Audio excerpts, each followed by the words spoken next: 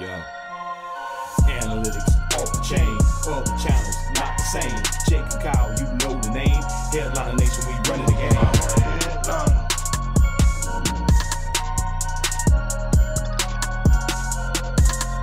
I'm a headliner.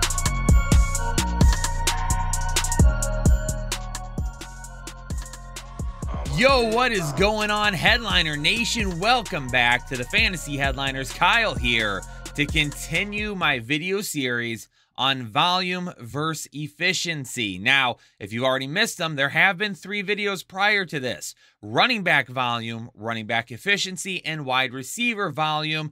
Today's video is all about wide receiver efficiency. So when you're done with this video, make sure you go check out those videos as well. But quick clarification on something. This is not a top performers video. I am not breaking down the top performers at each position. I am breaking down the difference in volume versus efficiency. So if there are some top wide receivers missing from this video, it's on purpose. I have specifically taken guys that were either wide receiver ones on their team last year or potential to be wide receiver one on their team this year.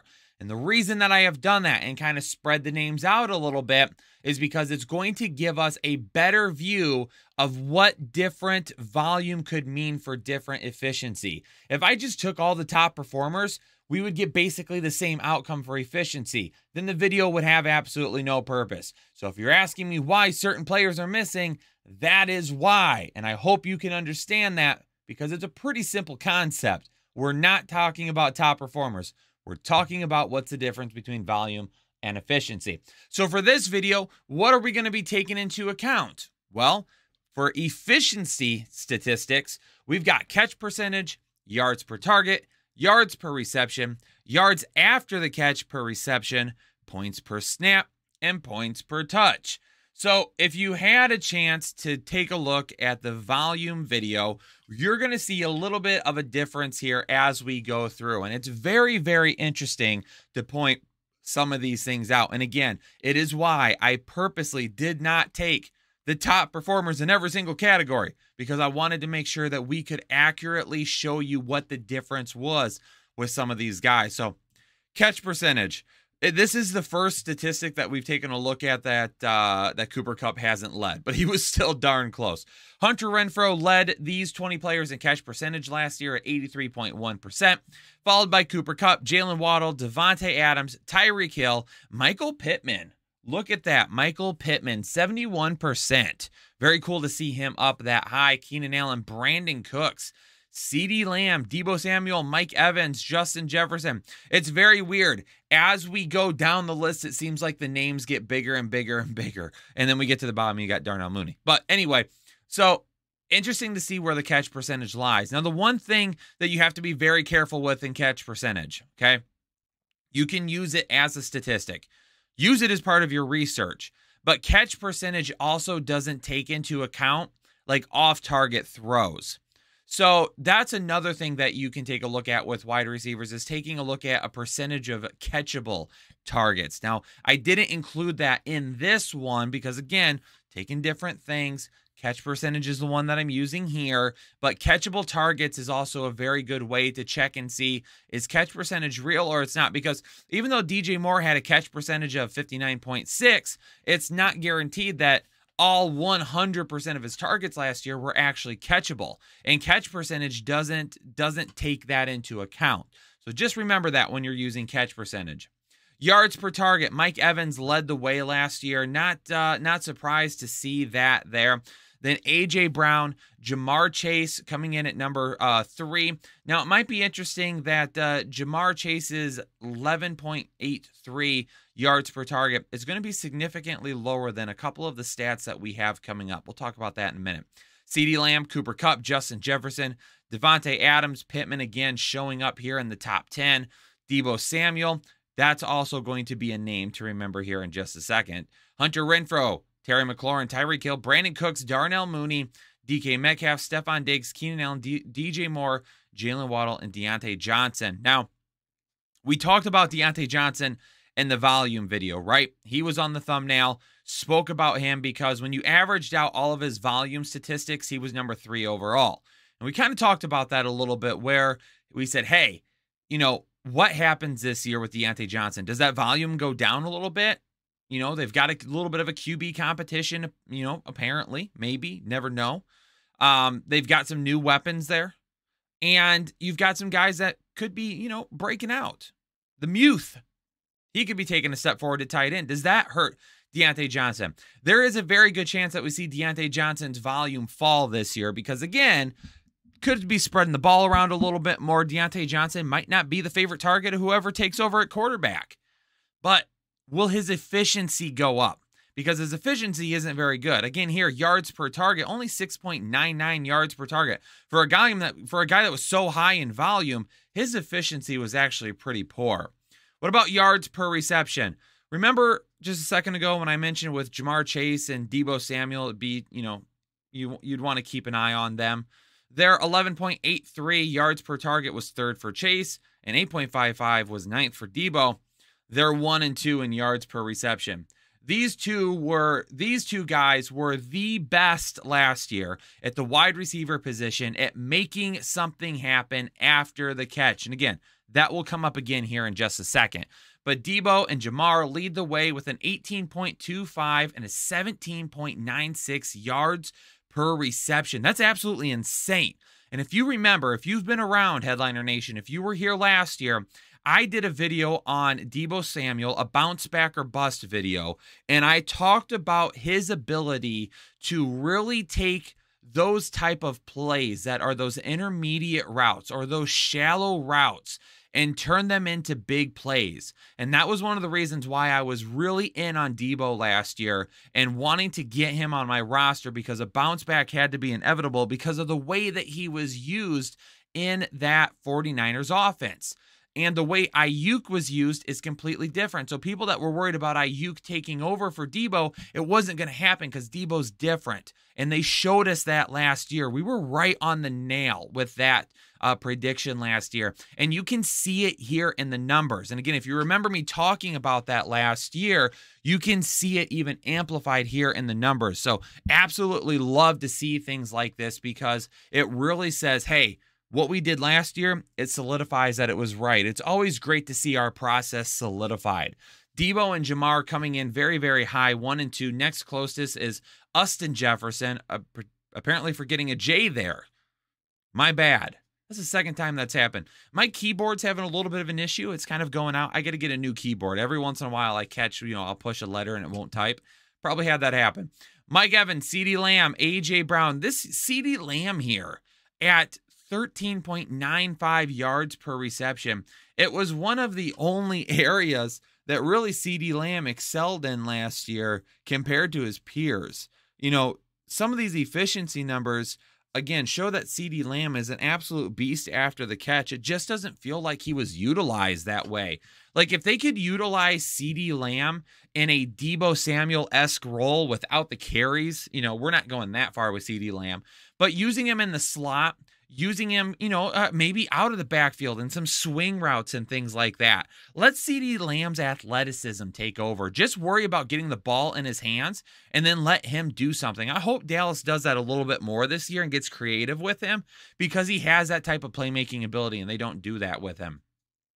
A.J. Brown, for some reason, and I did notice this a couple of minutes ago, A.J. Brown, this is a typo. That is 13.79, not 19.79. So I apologize. 2 different typos on this slide. Terry McLaurin, Cooper Kupp, Darnell Mooney, DK Metcalf, Devontae Adams, DJ Moore, Michael Pittman, Stephon Diggs, Brandon Cooks, Tyreek Hill, Deontay Johnson, Keenan Allen, Hunter Renfrow, Jalen Waddle, the only player to not average double-digit yards per reception out of this group here. Again, something else that we've talked about with Jalen Waddle. Volume could go down a little bit, but with having Tyreek there, that could really, really help his efficiency this season. Now, yards after the catch per reception. Just mentioned it again. Deebo and Jamar were 2 of the best on making more out of nothing or taking big plays and turning them into bigger plays. Deebo averaged 10.18 yards after the catch per reception last year. Jamar averaged 8.11, and the next closest wide receiver was Cooper Kupp at 0.94. I'm going to take just a short break here to take a quick drink because I want that to marinate with all of you for a second. Just look at those numbers. Let it marinate.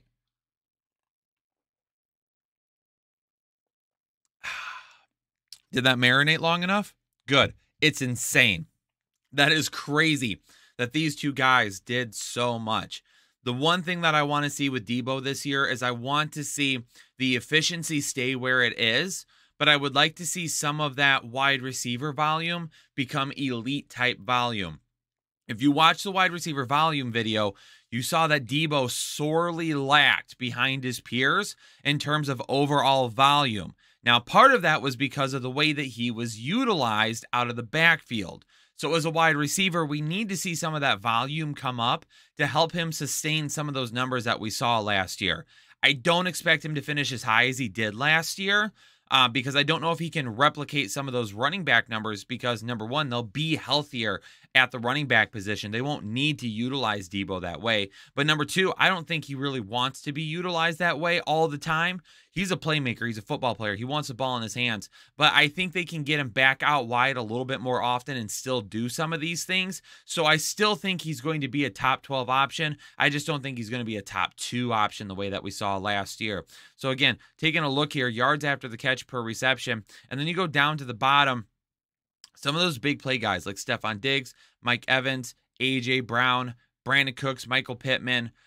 For those, that's why you take a look at these numbers and why Ja'Marr Chase is even more impressive, because a lot of times with those big play wide receivers, those yards after the catch reception numbers are not going to be as high because they're already getting the ball deep downfield. A lot of times it's one-on-one coverage, and unless they're wide open or they absolutely destroy their coverage and they take the ball to the house, a lot of times their yards after the catch per reception numbers aren't going to be huge because there's just not a whole lot of yards. Those yards after the catch numbers are guys that are taking those kind of intermediate routes and then turning like an 8-yard target into like a 15-yard gain. Not necessarily like a 20-yard target into like a 30-yard gain or something like that, if that makes sense. So that's why some of those numbers, that's why it's even more impressive again to see Ja'Marr Chase so high, because that's what his role was last year. He was absolutely burning everybody. He was destroying coverage last year.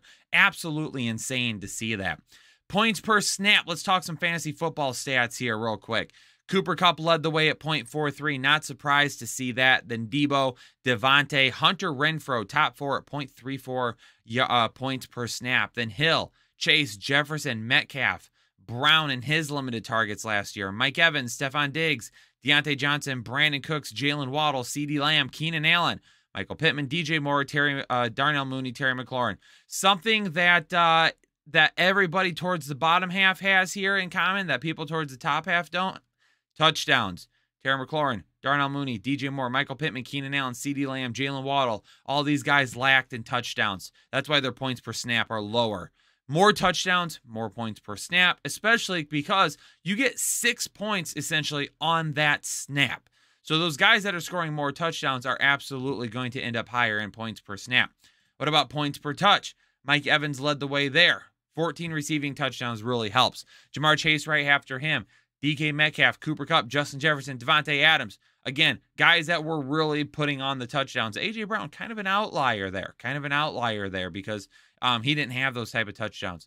Stephon Diggs, Terry McLaurin, CeeDee Lamb, Michael Pittman, Darnell Mooney, Brandon Cooks, Debo Samuel, Tyreek Hill, Deontay Johnson, Hunter Renfrow, Keenan Allen, DJ Moore, Jalen Waddle. Debo Samuel falling a little bit behind. Even though he had all those touchdowns, he had way many more touches last year than what some of these other guys did because of his role out of the backfield. So that's why he is so low there in points per touch. So if we take everything that we talked about here, all of our efficiency stats, throw them together, average them out in terms of efficiency last year, once again, Cooper Kupp led the way. Cooper Kupp finishes at 3.83, then Ja'Marr Chase with a 4.6.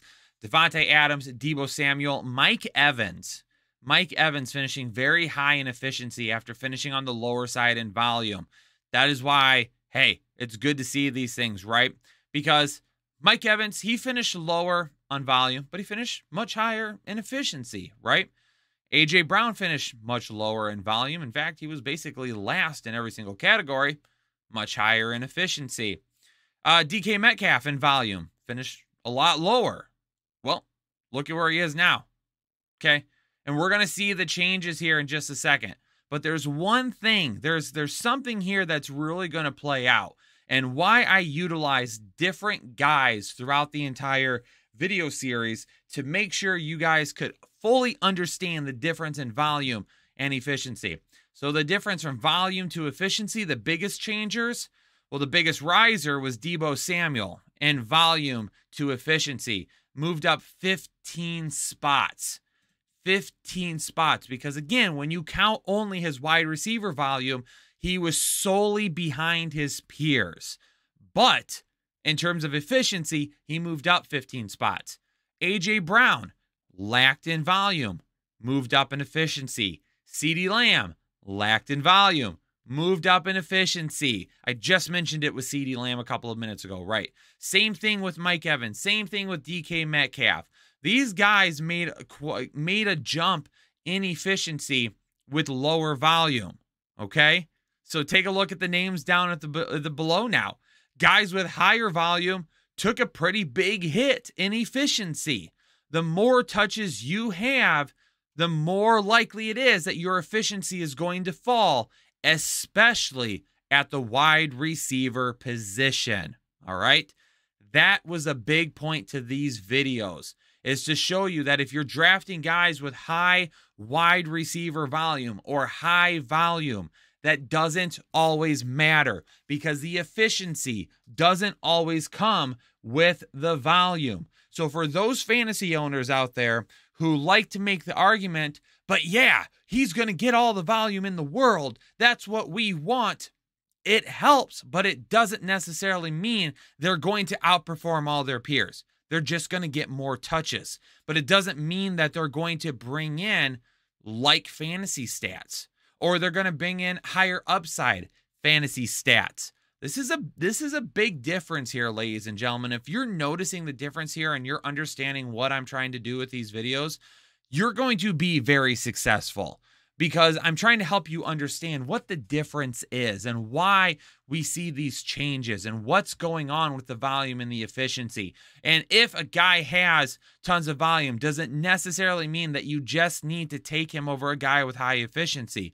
Not necessarily, because even, let's say the guy with the lower volume catches up a little bit, but keeps some of that higher efficiency, whoo, baby, you're going to have yourself a guy that's going to outperform his ADP by quite a bit. So hopefully all of this made sense. Hopefully all of this so far has helped you in some way, shape, or form. And we've got 2 more videos to come, because I still got to talk about tight ends, the football kind. But there's a breakdown on wide receiver efficiency. Hopefully y'all enjoying it. Make sure that you hit that like button for me before we move. Right now, our goal is we want to try and get like 1,000 likes on every single video that we're doing. So make sure you hit that like button for us. Check out the rest of the videos. If you haven't seen the running back volume and efficiency videos and the wide receiver volume video, make sure you go back and you watch those, because those are really going to help to, as we go along with this process, understand what we've got going on. So go check out that video. Subscribe if you're new here to the Fantasy Headliners, and leave me a comment down below and kind of give me your thoughts on what you're seeing with the video right now. Is there something that doesn't make sense? Has something kind of clicked for you? Is there something that you're looking at and saying, that's really interesting? Like, I didn't know that. Let me know down in the comments below what your kind of thoughts are on this video series right now, and if you're enjoying that. But ladies and gentlemen, I appreciate you all for tuning in to another video here on the Fantasy Headliners. Stay safe, stay healthy, and I'll catch you all in the next one. Peace out. Analytics off the chain, all the channels not the same. Jake and Kyle, you know the name. Headliner Nation, we running the game. Y'all stuck on 3rd down. Your content's plain Jane. Headliners on top now. We gonna move and change. Podcast off the rip. Draft guide, so legit. Fantasy world, our game tight. You know we about that chub life. Stuck in a rut, and you need some motivation. Head to the channel for this Headliner Nation. I'm a headliner.